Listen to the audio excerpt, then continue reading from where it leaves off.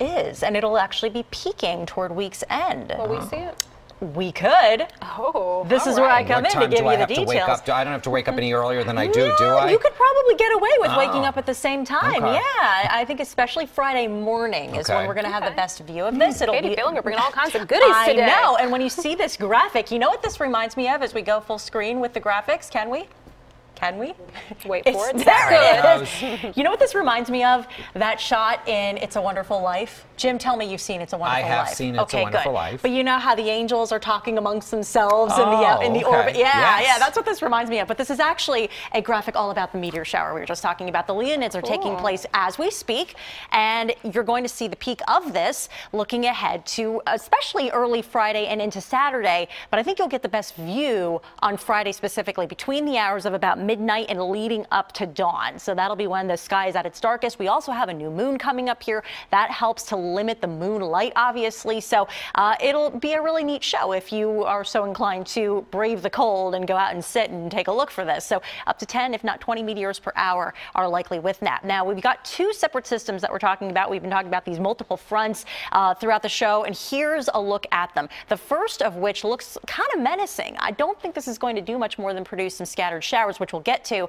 But then this one looks a heck of a lot more innocent than it's going to become in the days ahead. And that's the system that brings in the wet weather for the upcoming weekend. Again, we're going to get to that. But let's take a look at this guy.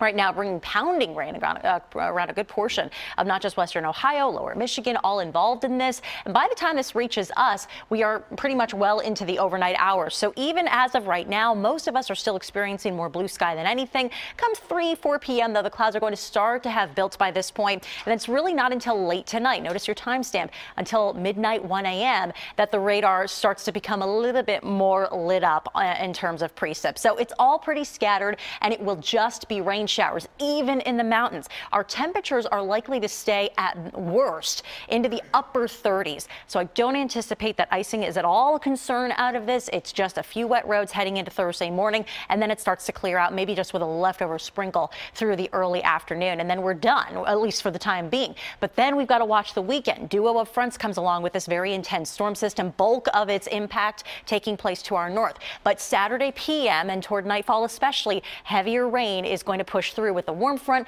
then the cold front sweeps through, and in its wake, not only does the chill settle in, but the wind kicks in out of the northwest, and you're also going to very likely see some snowflakes, especially true for the north and western counties outside of Philadelphia. This is also race day, and our own Rahel is going to be running in the Philadelphia Marathon. So I know, so it looks like it's going to be a chilly one, my friend. I would layer up out there, and if you're going to be going out to support Rahel or anybody else in the race, make sure that you're doing the same. The full marathon as of 7 a.m. Sunday, likely that we'll have maybe a shower around.